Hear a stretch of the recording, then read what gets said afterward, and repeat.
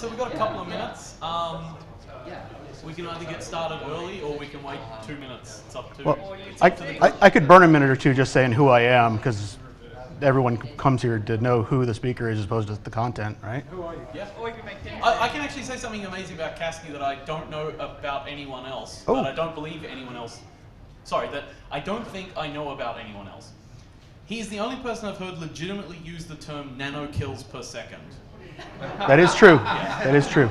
Yeah, that's a lightning talk I give about the world's first full stack samurai, and he achieved a lifetime rate of, I believe it was 0.163 nano kills per second during his career fighting. So that's a fun talk.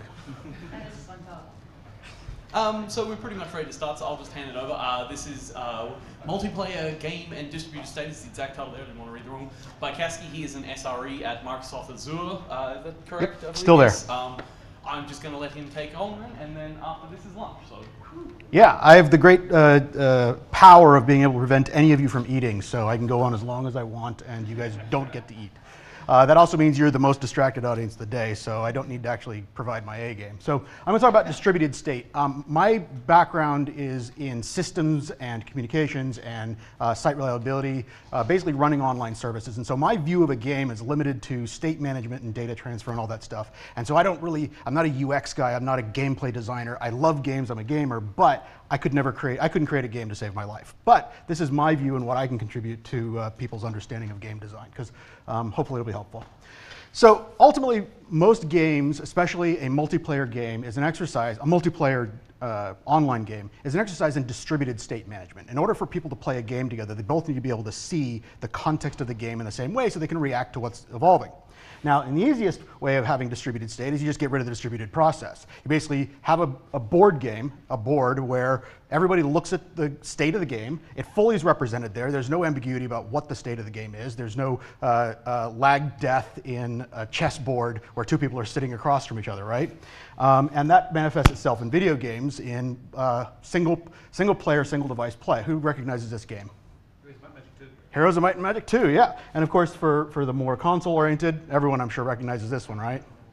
Yeah. That's GoldenEye. But the whole point in these two examples, three examples, Heroes of Might and Magic, GoldenEye, and chess, is there's no distributed state. There's one device that has the entire state of the game, and everyone sees the exact same information. As soon as you start splitting that state between two locations, you begin to have a problem. The classic example in chess, which has been done for literally thousands of years, is what's called correspondence chess. Each player maintains their own chessboard, and you have to find some way of synchronizing changes. Now, chess is a beautiful example because there's only about there's actually about 24 bytes of state that will represent every possible state space of a chessboard. And all you need to worry about is my state accurate, and is the transition I'm about to apply a valid one? I'm not going to get into move validation too much because I only have 20 minutes, and there's only 15 left. Okay, so correspondence chess is basically a delta-based system where you basically send less than 2 bytes. It's about 10 bits of data that say, okay, this is the state change from then till now, and it's a game that's latency insensitive. The frame rate of the game is the frame rate of players choosing to make a move. Now, this is very different from more traditional, what we would consider a traditional video game, where the game continues to play even if the player is not touching the controller, especially if you have an opponent that's continuing to shoot you. So, the problem with delta-based game state, delta-based game state allows you to have very, very tiny state updates, about less than 2 bytes, it's about 12 bits, that allow you to update a 32-byte game state board. But if a cat knocks over your game board, you have to either replay the entire game to get back to the position, or ask your opponent to say, hey, send me a picture of the game board. Now, why don't you just send photos of your game board back and forth? Now, that'd be an example of game state management where every single move, the entire game state is transferred back and forth, because you could do that. I make a move, take a picture of my game board, send you the picture, and then you look at the picture and decide, hey, all right, oh, there's his move, because you just look at the difference between your game board and the other person. And if the cat knocks over your board, you can say, well, I'll assume that his move was legal, and I'll just reset up my board his way. So resynchronization of state is important in games where there isn't a known start state. Now, in chess and in any level-based game, everyone starts from the same place. But if you have real-time open worlds, then a big problem is if there's 400 players that are actively engaging and interacting with the world and you join, you need to suddenly synchronize all of that state down before you can even begin playing. All right? Now, I'm not going to get into the complexity of syncing down state and then doing rewind or replay to catch up, because that is not going to fit in the 14 minutes I have left. So instead, we'll talk about just what the basic recap of state management in chess. We have local copies of the game state. We are passing back and forth just small deltas, and they're very easy to transfer back and forth, especially if you have an expensive communication medium. And resynchronization, there's a couple different options to handle that. And of course, latency is not a factor because essentially the frame rate's whatever you want it to be. There's no free-running game engine. But what if latency were a factor? And this is interesting because I did some research to try and find, are there any chess? There are lots of online chess games and chess implementations, but very few of them do fast chess. I had a hard time finding a quality app that implemented speed chess. And that's because the latency factor is extremely important in speed chess. For those who aren't familiar with speed chess, I mean, is this a room full of people who play speed chess? No, good, okay. So basically, you take turns taking a turn, but there's 5 minutes per player allocated at the beginning, and as soon as your turn begins, your time starts going away. And when you make your move, you hit a button, and now the other person's time is being deducted. So the total game takes, at most, 10 minutes, except each time your turn begins, 10 seconds gets added to your clock. So if you make every single move in less than 10 seconds, you'd end the game with 5 minutes to spare. And if you ever run out of time, you lose. So you can, for some moves, you can ponder for 20, 30, 40 seconds, and it'll cost you 15 or 25 seconds, right? But that latency aspect, it amazed me that nobody has tried to make a quality speed chess app, and it occurs to me that that's because the latency can drastically change the game. If you've got 3,000 milliseconds of latency for a particular move, that's 13 seconds versus 10 seconds. That can be a huge advantage to a chess player. So what do we do when we have larger state spaces? This is a screenshot from a game everybody here should know, Dota 2. But there's a lot going on. We're way beyond 32 bits to completely represent the state of a Dota map during the middle of the gameplay. You've got ongoing effects, you have player positions, you have the environmental changes going on, and so on. There's a lot that's happening. But in the end, if you're doing delta-based transmission of changes, because the maps start synchronized at a particular place, all the players have to be in the game before the game begins, and you're not allowed to join afterward. It's really no different than chess, just ramped up. More states, more moves, more possible changes. Instead of being able to update the game in 2 bytes, you have to update it in much larger packets, but it's still the exact same concept. That's very different from an open world environment like the open areas of WoW and any other game that has an environment where you can join and rejoin. Okay?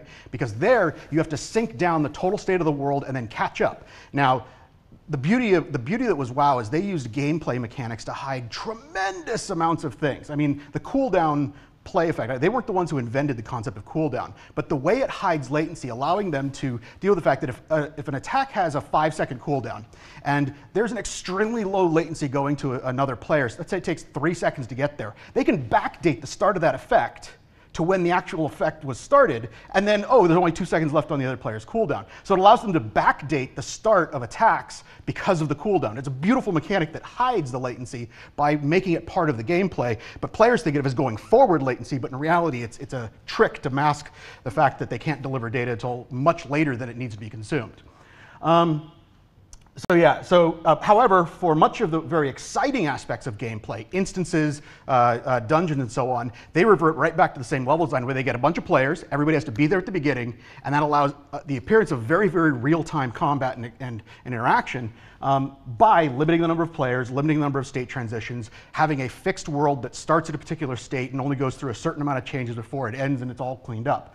And so, in general, basically, if you have a fixed starting state and you only use deltas, you can create a lot of fun. And this is used tremendously in a lot of apps that are marketed as open world gameplay, but in reality, you're just playing a whole bunch of little tiny games, and it's hidden behind this veneer of a narrative that makes it why you have to have that kind of model. Dynamic shared state. When you're dealing with dynamic shared state, which all of those games during the gameplay are this dynamic model where there's all sorts of things changing, you have to deal with the fundamental consistency throughput trade-off. Now, you can if you wanted, you could try and give everybody, every 10 milliseconds, update everybody's the state of everybody else. But if you chose to do that, there'd be very, very little amount of data you could share. Now, if you were playing chess, you could have 10 millisecond moves because you only got to transfer 2 bytes every 10 milliseconds. But if you have a large world state where there's many players, all of whom are moving in different directions, and you have different position updates, you have different poses that you have to synchronize, you have to limit how frequently you transfer game state. You might be limited to 150 milliseconds, 500 milliseconds, maybe even 1,000 milliseconds before you've transmitted a full set of state change information. And the nice thing is, though, that the more information you share, the greater the fidelity. Now, how many times has someone played on a first-person shooter and you move behind a wall and all of a sudden you die, but you're under complete cover from the person who attacked you, right? Yeah, everyone's had this. And like, oh my God, you're sniping through walls. That's totally unfair. In reality, though, the person who shot you, they were seeing your position, 500 milliseconds delayed, and so you may have been moving behind cover, but when they shot you, you were not behind cover according to their perception of the world at that time. And back in the 2000s, we used to talk about games with good netcode and bad netcode and whatnot, and ultimately it came down to how they hid that information. I'll talk about one of those strategies in a little bit.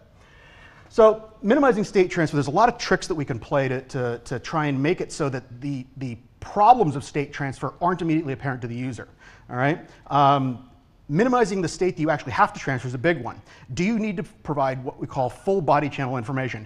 The entire articulated position of the person's avatar, including the exact angle of every single finger at every single moment? No. Not necessarily. Really, you can get away with what you call a rigid body channel, which basically says, position in 3D state plus the yaw, pitch, and roll of that, and you can just provide a default view of that avatar, and that would be enough information, fits in less than 32 bytes, and you could update that very, very, very frequently. Now, that's not very good fidelity when you're up close. If you're doing a real-time 3D fighting game, you might want to provide more information. But this is where tricks like having pre-scripted animations come into play. All you got to do is say, are you playing animation 1, 2, 3, 4, 5, as opposed to actually having to send fully articulated information. Okay, the arm's here, now it's there, now it's here, and so on and so forth. So these are tricks that you can use where you've pre-baked in the fixed set of states that someone can do. Now, in open world games, you could do things like, I'm going to record a set of state transfers, upload them to someone else, and so I can play my own customized animations, but that's actually hiding the fact that you're not actually sending a live animation. You're simply saying, oh, replay that animation I've already downloaded to you. And pre-sharing information is a great way to gather a lot of state and get it somewhere else. The base level design of any map. That's pre-shared state. You'll get hundreds of megabytes or gigabytes of level information. That's information that doesn't need to be downloaded to every player every single time. All you need to do is get the setup information. All right, partitioning and zoning, we'll talk about this. So frequent state regeneration.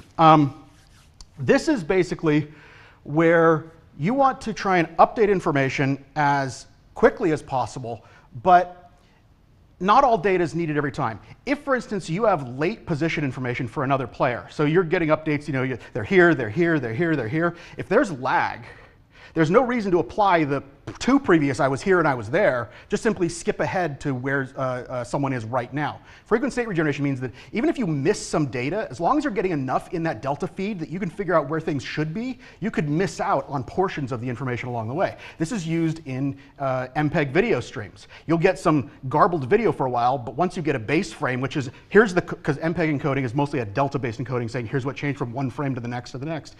Every so often you get a complete uncompressed, but it's still compressed, but a complete image that in one shot shows you the entire screen, and then they begin applying deltas to it.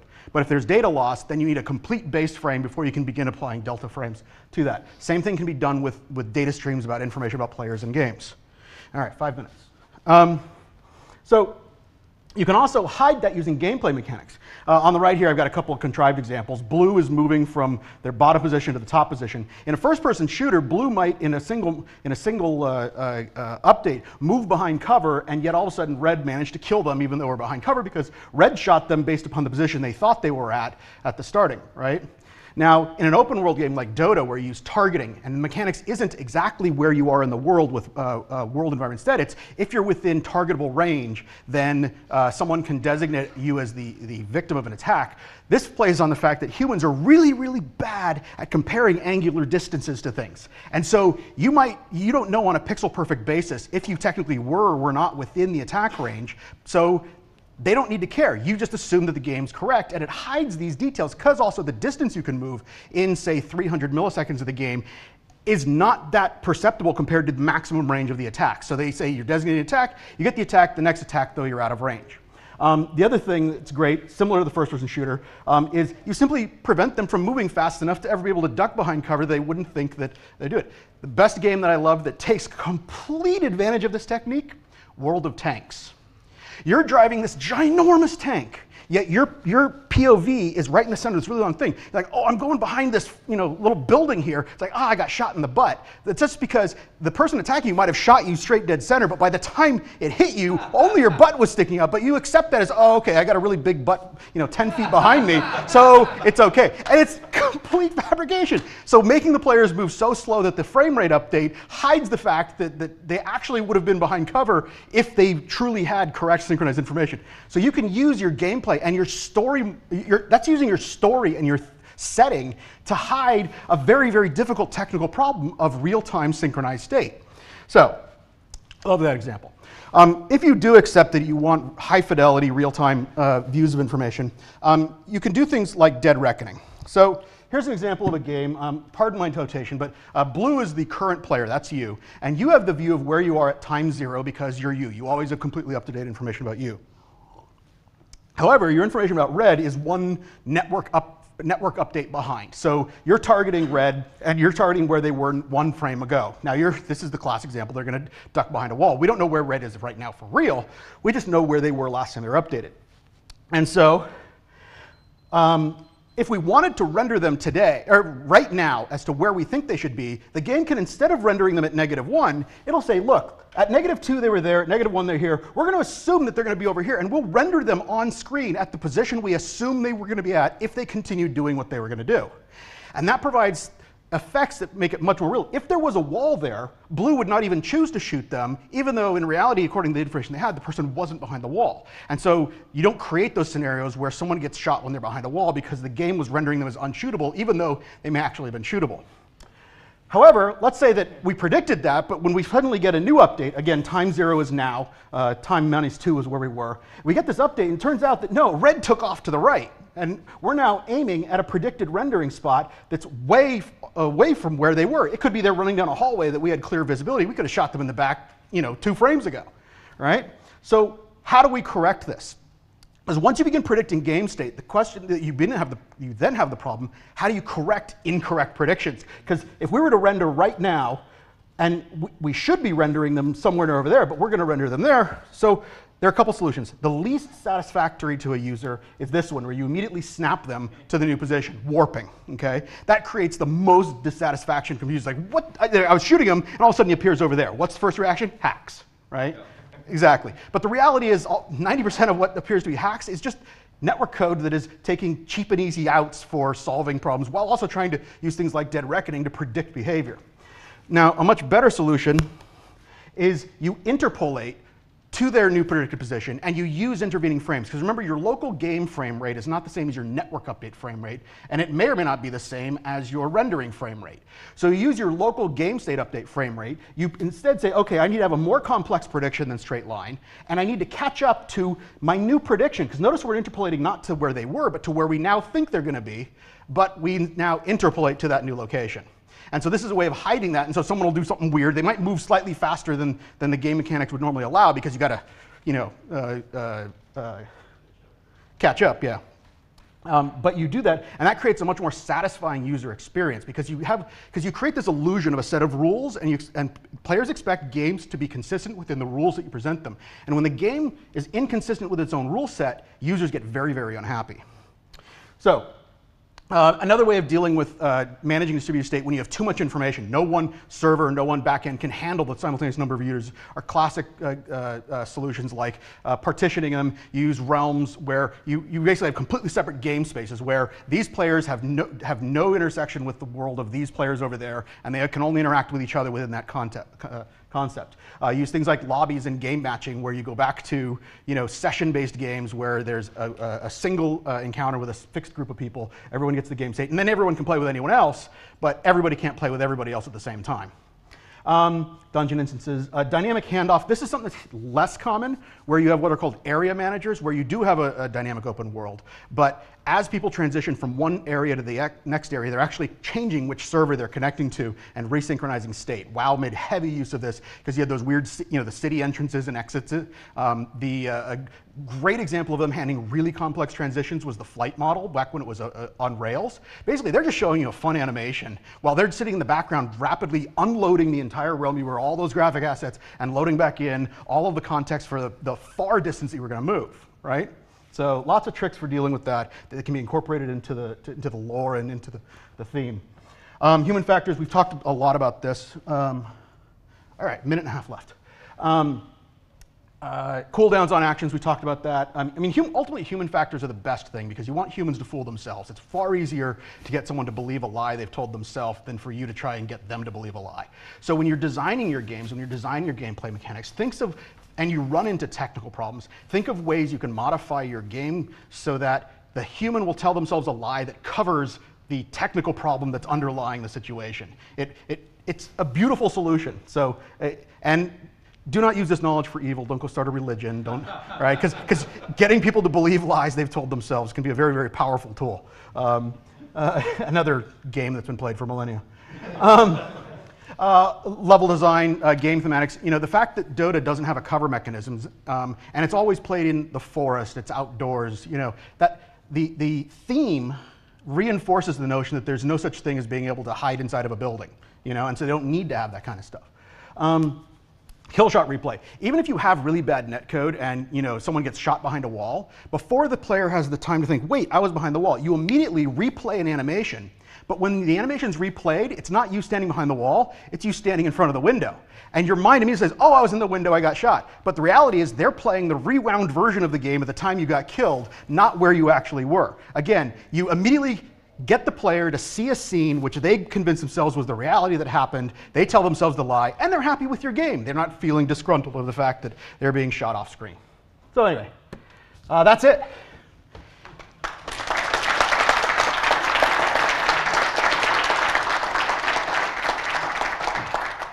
Caskey for that. So we've got time for about one question, but before we do that, because lunch is out there, we don't take too long. I was just looking at my email and I realized, hey, no one sent me any lightning talks yet. Then I realized I didn't actually put my email up on the slides. That's brains. Tim at lonely.coffee. If you've got a lightning talk ready to go, send it to me. Or if you've got an idea and you want to work on it, once you've got it ready, just shoot that to me and I'll add it to the giant slide of lightning talks that hopefully will be very good and everyone will go in there. Otherwise, do we have a question? Yep, we got a question. Is there a good recommendation for something to read about this stuff when I actually don't have time to learn it properly? Well, game engines hide a lot of this stuff for you. We've come a long way from where we were when I started researching game design and distributed systems, where you had to build all this stuff in your code. Modern game engines create multiplayer artifacts or multiplayer mechanics that you can take advantage of. But the key thing to remember is that the laws of physics still apply. You can't actually appear to be in the same place on two different computers at the same time. And make sure that your story doesn't believe the lies that your engine tells you about what's possible. Because otherwise you end up with gameplay that dissatisfies the user. Make a game about clones.